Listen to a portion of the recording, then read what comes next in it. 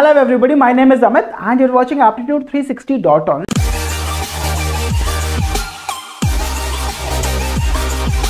This is a very important video in the series where we are talking about the remainder theorem. This function is so important कि आपको complicated questions के answer भी 3 second में लगा के दे सकते हैं. जैसे say for example you need to find out number of numbers that are less than or equal to this number and are co-primed, right? ये प्रॉब्लम करने के लिए आपको अगर कोई भी नॉर्मल मेथड लगाएंगे तो बहुत समय लगेगा, but this one can give you the answer in 3 seconds. So let us get started and find out how this theorem works, right? This theorem says that how to find positive integers that are less than or equal to any natural number and are co-prime. So probably my assumption is that you understand what is the meaning of co-prime. If you do not know what is the meaning of co-prime, go into the LCM and SCF videos that we have made for you. Over there this concept is completely and totally clear, right? चलो जी, अगर आपको निकालना हुआ Euler's function for 8, so this says that this one will have to be nothing but 1 and 2 and then 3 4 5 6 7 and 8. What does that mean? 2 is not co-prime to 8, 4 is not co-prime to 8, 6 is not co-prime to 8 and 8 is not co-prime to 8. एक अलग तरीका क्या हो सकता है इसका कहने का कि दो नंबर्स के बीच का जो हाईएस्ट कॉमन फैक्टर है that has to be 1, only then the numbers are co-prime to each other. Now do you understand that 1 and 8 they don't have any factor in common? 3 and 8 they don't have any factor in common. Similarly 5 and 8 don't have any factor in common.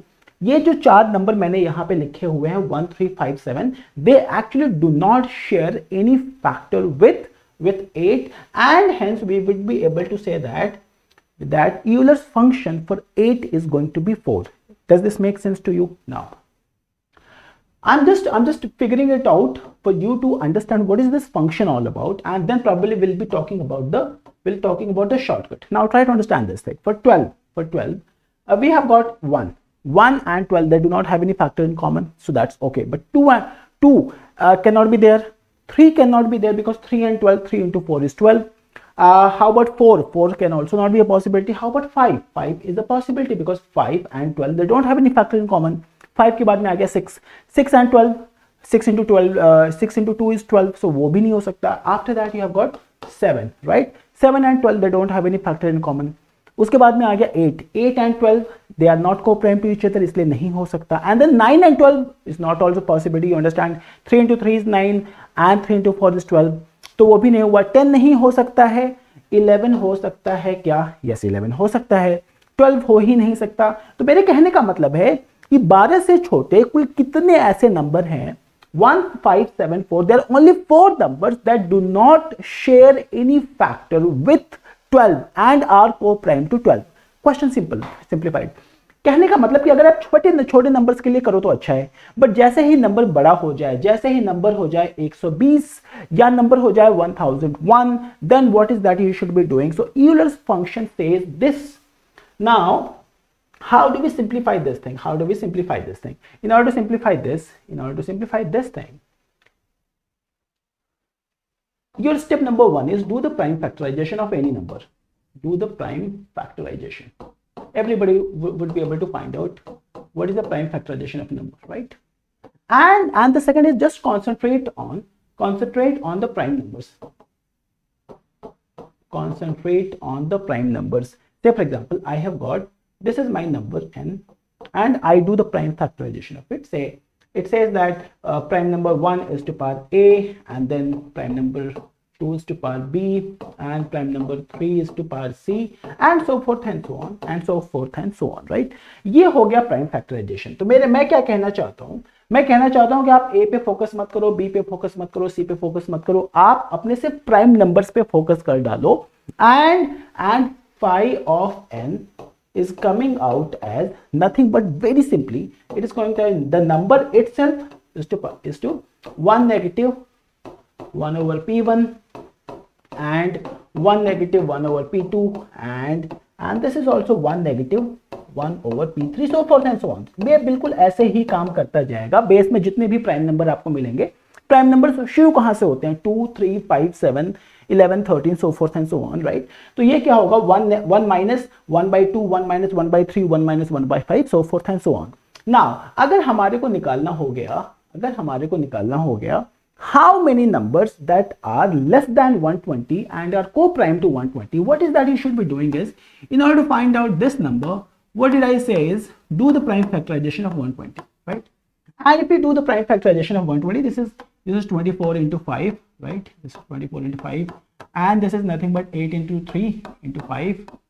What I can say is the prime factorization is 2 is to power 3 and 3 is to power 1, and this is 5 is to power 1. Now, so what is going to be the function? The function is going to be 120 into 120 into, what did I say is, you don't have to focus on the powers. All that you have to do is to focus on these numbers, these bases over here. So what do you have is 1 negative 1 over 2 and 1 negative 1 over 3 and 1 negative 1 over 5. And if you happen to simplify this thing, I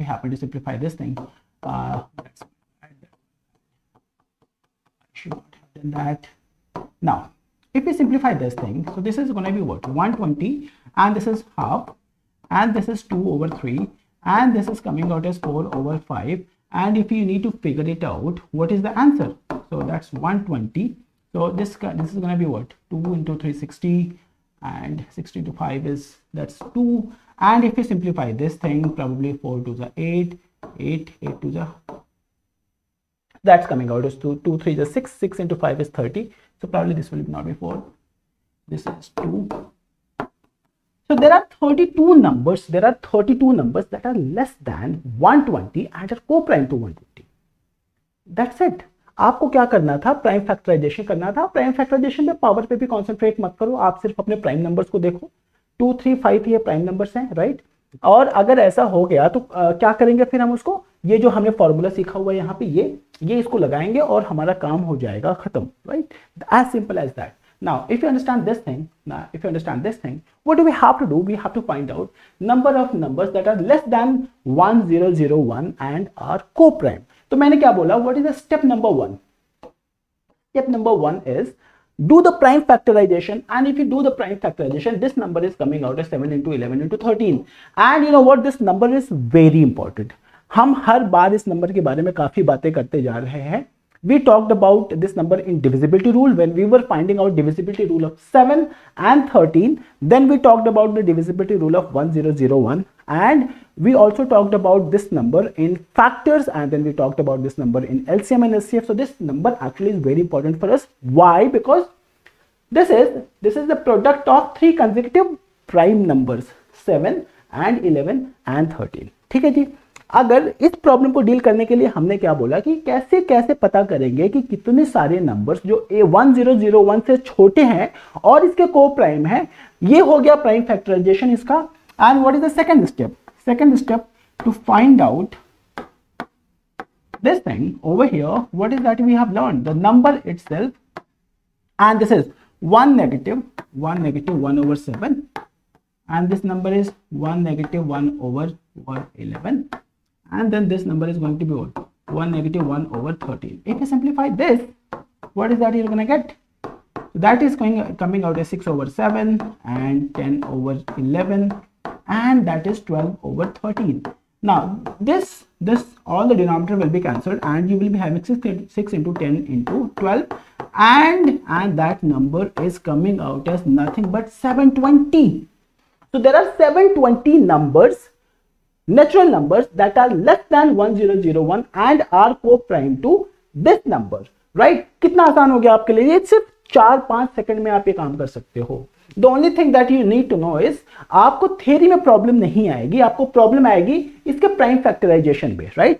ये prime factorisation आपको अगर 11 की divisibility rule याद हो तो 11 की divisibility से सम of digits eight odd places and some of digits eight even places, ये दोनों अगर सब्सट्रैक्ट करेंगे so this is going to be 0, so you know for sure that this number is going to be divisible by 11. वहां से शुरू करेंगे और फिर इसका प्राइम फैक्टराइजेशन करने के बाद में we have learned as to how to find out phi of 1001 which is coming out as 720. Interpretation क्या हुआ कि 1001 से कुल 720 ऐसे नंबर्स हैं जो छोटे हैं and are co-prime to this number, right?